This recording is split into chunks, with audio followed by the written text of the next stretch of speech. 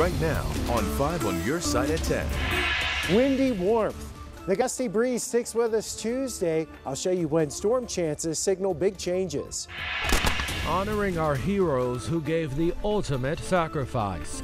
The ceremonies on both sides of the river, and why today wasn't always known as Memorial Day.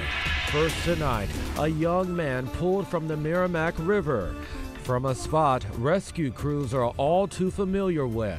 This is a dangerous river, especially on weekends like this. Good evening, I'm Brent Solomon. Mike and Ann have the holiday off. Tonight, a 19-year-old man is dead after he slipped into the Merrimack River. It happened this afternoon at Castlewood State Park in West St. Louis County. Our Travis Cummings was there. He joins us in studio now. Travis, this isn't the first time we've reported on people falling into the water in that area. Yeah, Brent, we just got that death confirmed about 30 minutes ago. And yes, this is very common around this time. It's a holiday, a warm one. People want to get out and enjoy the water with family, no doubt. But officials say you have to know what you're dealing with. That river can look inviting. It looks calm. It looks like a great place to swim. The Merrimack River, a magnet for families this Memorial Day. While it looks ideal for boating and hanging with the family, it is really a dangerous place to be. Lieutenant Matt Coppin with the Metro West Fire Protection District and his rescue crew rushing to the river in Castlewood State Park on the holiday afternoon to help a 19-year-old man who was standing on the shoreline. People who were with the teen told rescue crews he slipped and fell in. He went underwater and was underwater for about 15 minutes until some of those same bystanders that he was with was able to pull him out of the water. The young man was taken to a local hospital in critical condition. In June last year, a 16-year-old girl drowned in the Merrimack at Castlewood. A few weeks before, a 30-year-old man jumped off a train bridge near Sherman Beach, just west of the park, and never resurfaced. While the outcome of this case is still unfolding, officials say there's a couple of critical lessons to be learned here, starting with being aware of what's underneath the water. There's currents that'll pull people out. There's debris underwater. We've had a lot of rain the last couple of weeks, so that there's a lot of trees and limbs and things underneath the water. And when you're going into any natural body of water, to wear the proper gear. In this case, this individual wasn't even swimming, but ended up in the river, and these kind of accidents do happen. So it's such a simple thing to wear a life jacket, and it truly can save a life. Yeah, it truly is. And the Missouri Highway Patrol is now handling the investigation. They report 14 deaths tied to boat and drowning incidents since this year started. This will mark the 15th drowning. Brent. Travis, thanks for that report. Tonight, St. Louis County Police investigating after finding a body in the Merrimack River just north of Arnold. Investigators were called to Seacoast Lane off 141 around 5:30 tonight. We're told they found an adult's human remains. If you have any info, you're asked to call Crime Stoppers at 866-371-TIPS. You can remain anonymous. A windy and warm night across St. Louis to end the long holiday weekend, but expect another hot one tomorrow.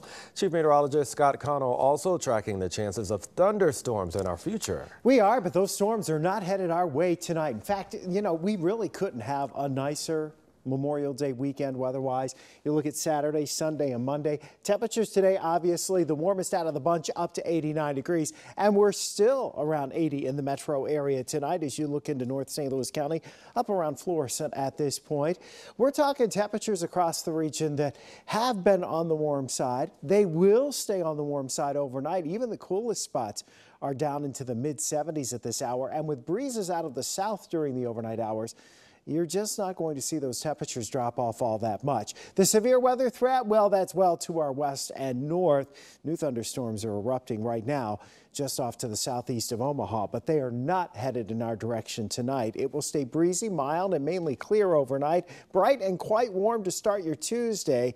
We do think clouds are on the increase tomorrow afternoon, and that storm chance, well, it really ramps up as we head into tomorrow night. We'll talk more about the timing of that and what threats we might be looking at if those storms can maintain their intensity as they head towards St. Louis. See you in about 12 minutes, Brent. All right, Scott, we'll see you then. New information tonight about a boating accident at the Lake of the Ozarks over the weekend. We now know two 13-year-olds and a 41-year-old man were thrown from their boat last night. This happened near Lake of the Ozarks State Park at Grand Glaze. The Missouri State Highway Patrol telling us the boat was going too fast and hit rough water and rolled. We're told they're all expected to survive their injuries. Well, it is race week at Worldwide Technology Raceway, and crews are working around the clock to get the track ready for NASCAR's brightest stars. Tonight, 5 on Your Side's Holden Kurwicki is getting a look at what you can expect. It's all quiet right now at Worldwide Technology Raceway, but that's going to change with sellout crowds expected this weekend. And we're probably going to be having in excess of 80,000 people over the course of the 3 days. All race fans are used to Indy cars speeding around the 1.25 mile racetrack. This will be the first time NASCAR's Cup Series has made a pit stop in the Metro East. These guys really are aggressive. It's bumper to bumper, beating and banging for 300 miles. So it's going to be a really incredible show. Fans from 49 states, 4 Canadian provinces, and 5 countries have already bought tickets. But exactly what can they expect once they get there? From the moment you pull on the grounds, there's a wow factor. An overhauled infield now features a soundstage that will host stars such as Nelly, Cole Swindell, and Old Dominion. There's just so many things to see and do, and it all comes as part of the race ticket, so it's an incredible value. If the grandstand is more your speed, you'll find expanded concessions and new picnic tables if you need to tap the brakes. But Raceway GM Chris Blair is pulling out all the stops to make sure you don't miss a second of the action. For an event of this magnitude, we've also brought in more video screens than probably any other track on the circuit. We'll have over 8 video screens around the venue, so anywhere you go, and even if you leave your seat to go grab a drink, you can watch the races on the midway, which is something that a lot of tracks don't do. So we really put a whole lot of technology into this program. Tailgaters are expected to start rolling into the racetrack on Wednesday, but the big change is going to start on Friday when they shift the traffic pattern around the raceway. For more information on those changes, you're going to want to go to our website, KSTK.com, and click on the link to this story under the As Seen on TV tab. Reporting in Madison, Illinois, Holden Kurwicki, 5 on Your Side. All right, Holden, sounds exciting. Today, Americans all across the country paused this Memorial Day to remember those who died in uniform. Big crowds gather to pay respects to the fallen at the Soldiers Memorial in downtown St. Louis. The names of more than 5,000 fallen soldiers from St. Louis are etched in memorials there. Some Gold Star families attended a ceremony in their honor this morning. We just hope that these people who gave so much to all of us are just never forgotten, and Memorial Day is more than just barbecues and swimming, and so that's why we always try to do something and let them all know that we're still thinking of them. Now, this memorial was initially built to honor the sacrifice of the city's soldiers who died in World War I.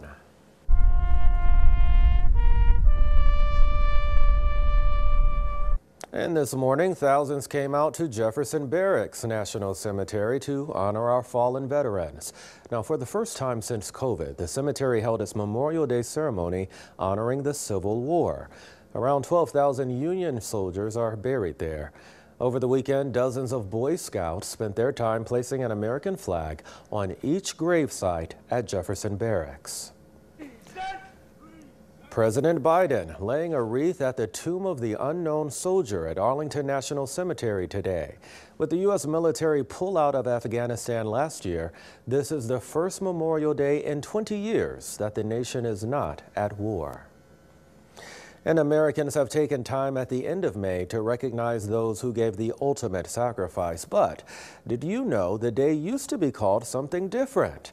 Our Verified team looks into the history of Memorial Day. Here's Ariane Daytil. On the last Monday in May, a wreath is placed on the tomb of the unknown soldier. American flags are placed on the grave sites of fallen soldiers at Arlington National Cemetery, symbols of Memorial Day, a time to honor our fallen service members. But is it true that Memorial Day was originally called Decoration Day? Using these sources, let me walk you through the history of the holiday and why its name changed. When the first national celebration of the modern Memorial Day holiday took place at Arlington National Cemetery on May 30th, 1868, the holiday was called Decoration Day. According to the Library of Congress, John A. Logan, commander-in-chief of an organization of Union Army veterans, established May 30th as Decoration Day, a time for the nation to decorate the graves of fallen Civil War soldiers with flowers. But tributes to soldiers lost in the Civil War occurred throughout the country before the 1868 observance. The U.S. Department of Veteran Affairs says approximately 25 places, many in the South, have been linked to the holiday's origins. After World War I, the holiday was expanded to honor all fallen soldiers. In 1938, Congress recognized Decoration Day as a federal holiday. According to the Constitution Center in Philadelphia, Memorial Day became a more popular name for the holiday after World War II. And in 1967, the federal government officially adopted the new name. Then, in 1971, a law was passed that changed the holiday from May 30th to the last Monday in May. So there you have it.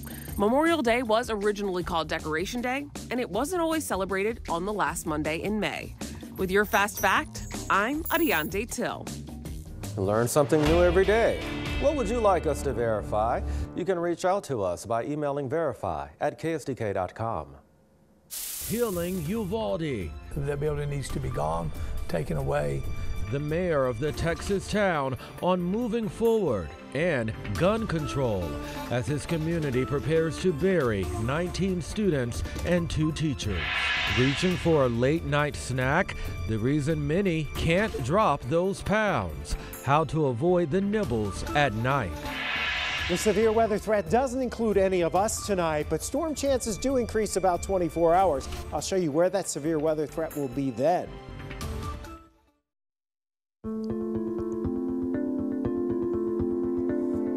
Tomorrow marks 1 week since a gunman walked into a Texas elementary school, murdering 19 students and 2 teachers. Today, the first funerals were held. This as people continue to pay their respects at a growing memorial outside of the school. Tonight, the mayor of Uvalde says despite the tragedy, his community will get through. He's now calling on national lawmakers to take action when it comes to mental health and gun control. We need both parties to come together and say, look, let's sit down at the table and come up with common sense rules and get rid of this my way or the highway attitude on both sides, Republican and Democrat, because that's not what we elected you for. The mayor also says the plan is to tear down Robb Elementary School and build a new school in its place.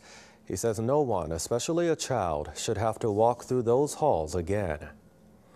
Let's take a live look at St. Louis Lambert International Airport tonight, which escaped the brunt of flight frustrations over the holiday weekend. More than 6,000 global flights have been canceled since Friday, with hundreds more flights delayed because of staffing shortages for those cancellations and delays. Hot days like today make great pool days. Between community pools and water parks, there are lots of spots to cool down, but not all are open. Several local pools are now looking for more lifeguards. The city of St. Louis opened 2 pools this weekend, but had to keep the Chambers pool closed. St. Charles County opted to close the McNair Aquatic Facility because of a lifeguard shortage. St. Louis County also looking for lifeguards. Well, have you ever considered grabbing a little snack before bed? If so, you're not alone. Over half of Americans say they get the munchies at night. As Consumer Reports explains, all of those snacks before bed can impact your health. Here's Mike Bush. Rosemary Silva lost nearly 75 pounds and says she feels better than she has in 20 years.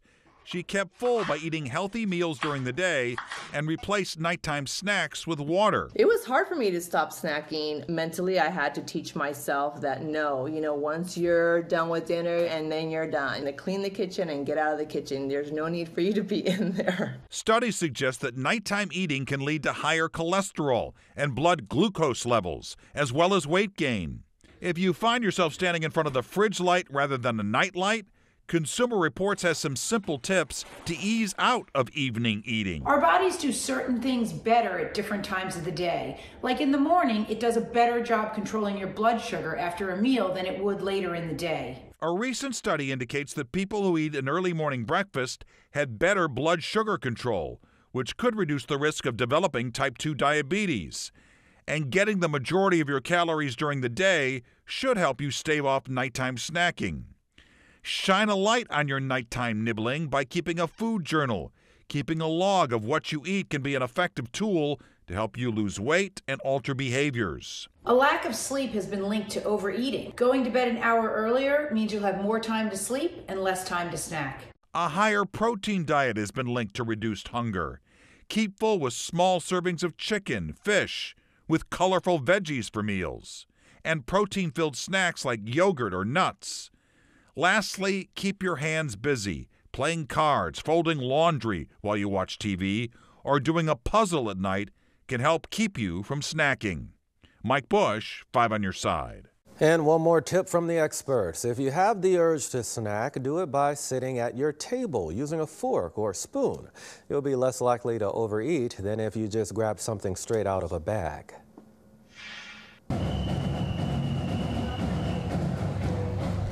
The city of Belleville marking this Memorial Day with a parade downtown. It ended at Walnut Hill Cemetery, where veterans and their families gathered to remember those who gave the ultimate sacrifice. And the annual Folds of Honor campaign, sponsored by Schnucks, is now underway. From now until July 4th, you can round up at the register. The money raised provides scholarships for spouses and children of fallen and wounded service members. 5 on Your Side is a proud partner of the Folds of Honor campaign. And the Cherokee Caravan returned to Cherokee's Antique Row today. The event started back in 2018 after the Gypsy Caravan Memorial Day Flea Market ended its 45-year run. Now, this was the 3rd year for the Cherokee Caravan. It was put on pause for 2 years because of the pandemic.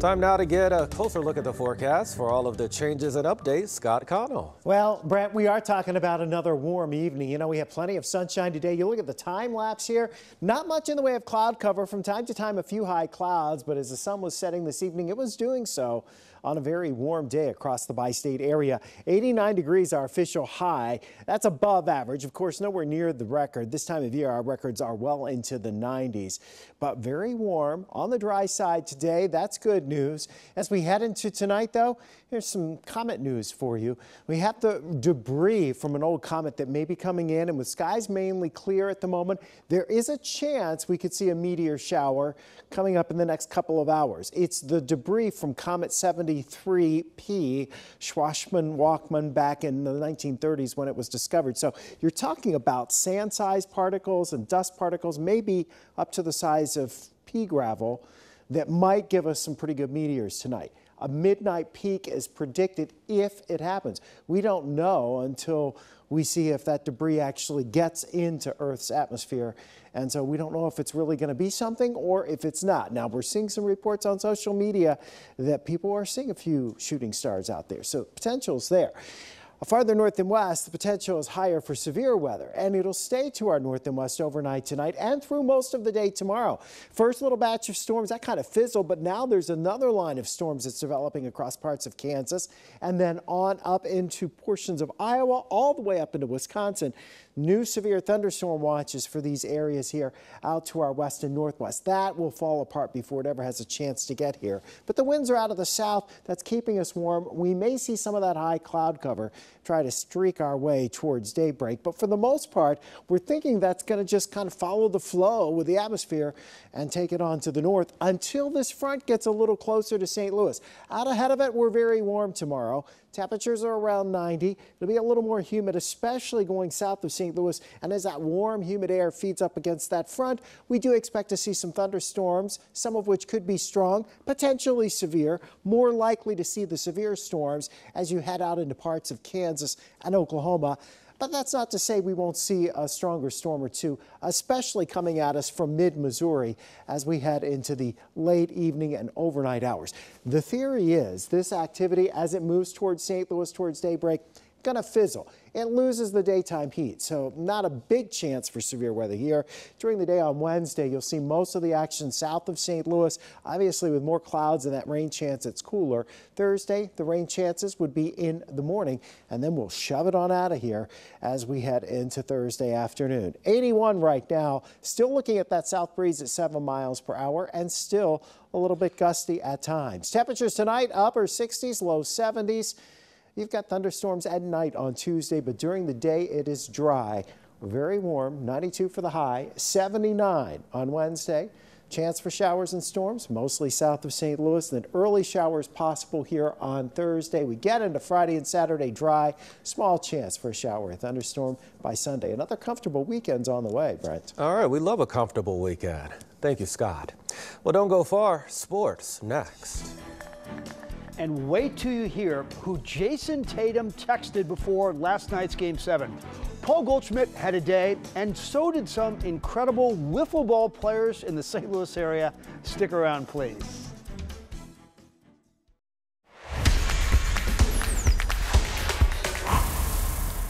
In basketball, having a big three is paramount to winning a lot of games. I felt that way about the Cardinals if they had 3 power hitters this season. Going in, you were counting on Paul Goldschmidt, Nolan Arenado, and Tyler O'Neill. O'Neill got hurt, but the Cardinals may have found another. His name is Nolan Gorman, and I think he made believers out of the Padres today.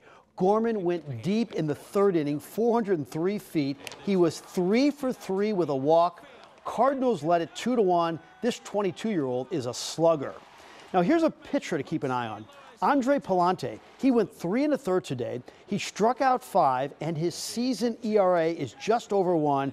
He notched his first big league win. Goldschmidt could be the best hitter on the planet Earth right now. He extended his hit streak to 21, his consecutive on-base streak to 35. His 11th homer of the season gave him 22 extra base hits in May. Only Stan and Albert have ever done that before. And the Cardinals go on to beat the Padres 6-3.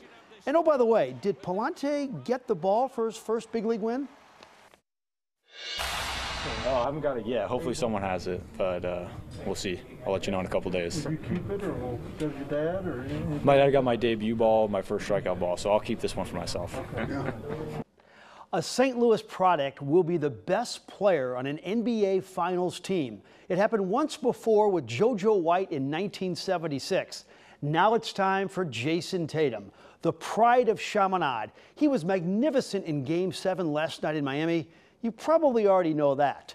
But did you know before that game that Jason actually texted Kobe Bryant's number? He still kept it in his phone. He revered the late, great legend who was a mentor to him. Tatum was named the MVP of the Eastern Conference Finals. I'm sure Kobe was watching. So holiday weekends often come with traditions. For 2 decades now, tradition of wiffle ball has been sacred on Manchester.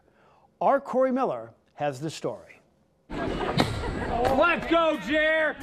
That a baby! Memorial Day weekend and wiffle ball.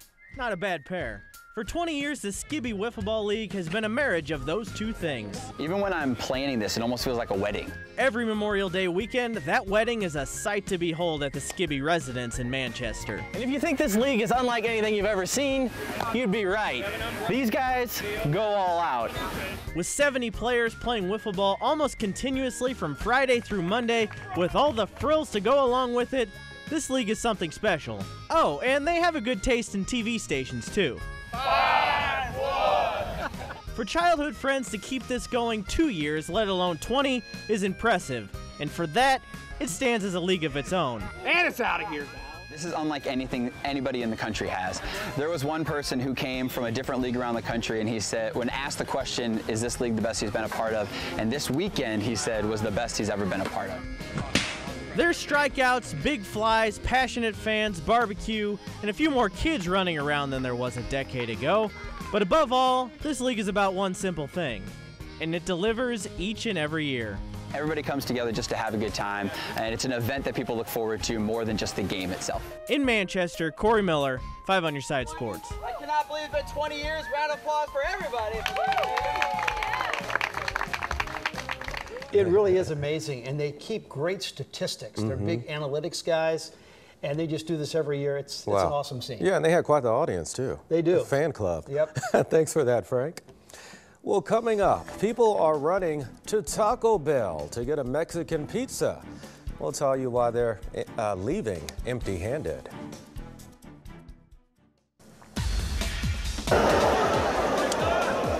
A man is in police custody accused of throwing a piece of cake on the Mona Lisa. He told shocked onlookers he did it to get them to think about the planet. The priceless masterpiece by Leonardo da Vinci was not damaged because it's protected by glass.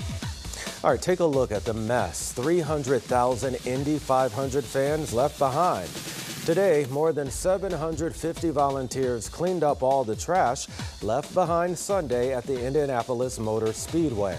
Besides empty bottles and cans and food wrappers, people left behind lawn chairs and even coolers. Well, just a week after returning to the menu, Taco Bell is running out of Mexican pizza.